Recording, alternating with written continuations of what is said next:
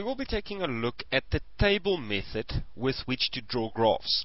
Now remember, there's a relationship between the input and the output values. Now what do we mean by that? If we then take a look, say at the standard straight line graph equation, y is equal, let's say, 2x plus 3. We can choose different input values for x, multiply by 2, add 3, and then get an individual answer corresponding to that input, which we then call the output. Or alternatively, the x values are called the independent variable, because they are the input, and the y depends on those inputs, so the y is the dependent variable. But ultimately what we have here is the equation of a straight line graph, or any graph for that matter, which, as that sentence says, could be represented by a formula. The relationship between the input and the output could be graphically represented for any formula, or then the equation of the graph. Now we just need to stand still at that sentence for a few seconds to make sure we understand that any equation of a graph is a relationship between input and output, and that could be graphically represented. In other words, once we get to the graph, it's a representation of the relationship between the inputs and the output values. Also remember that the graphical representation, or then the graph itself, is not so much about the graph, but about all these different points. Because every point on a graph is a relationship between x and y, or input and output.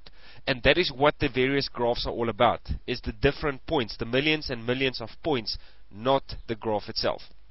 Very important. Now each of these inputs, or the x values, has a corresponding output, y.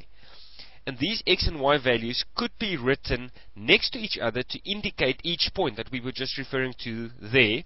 And then we call this the coordinates of the point. And the correct way to write this would be to write it like that: round brackets, x, semicolon, y, close the bracket, where the input is always first, the output is always last in those two brackets, or the dependent and the independent variable. The order in which they are written is very important, and for every single point on that graph you can write a set of coordinates like that. Now the most basic method of drawing a graph is called the table method, and formally defined it would be the following. Now just before we look at that, remember the table method is the most powerful, foolproof method to draw any graph. So if you have the equation and you need to draw the graph and you're not sure how to do it, or you don't know exactly what the shape of that graph is supposed to be, use the table method. Any type of graph, the table method would work. It is very laborious at times. It might take a long time to go through the table method, but it is foolproof. Now the definition of the table method would be to draw a table as follows. Choose some x values, or input values, from the domain. The domain is just the word we use for the collection of input values, and normally we would start by saying -2, -1, 0, 1, and 2. Those would be sufficient normally. You can choose any number of values. You can choose them as wide as you want, as close together as you want, as long as you choose a good couple of them so that you can get the shape of the graph correct. So then we've got the table, we've got the x values -2, -1, 0, 1, and 2 there, and then if we are now given an equation, there it is, y is equal to 2x plus 3, we would take each one of those x values, starting with the -2, times it by 2, that will give us -4, plus 3 gives us -1. Go to the next one, -1 times by 2 is -2, plus 3 will give us +1. 0 times 2, next one is 0 times 2 is 0, plus 3 is 3. Next one, 1 times 2 is 2 plus 3 is 5, and 2 times 2 is 4 plus 3 is 7. So there we now have the various points. So if you weren't actually going to work on a graph, let's draw an axis diagram.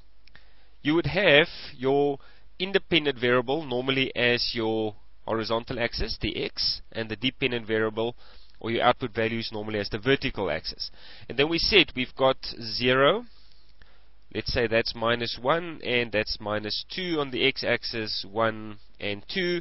We had, for -2 on the x-axis, we had a -1 on the y-axis. So at -2, we would be approximately there at -1.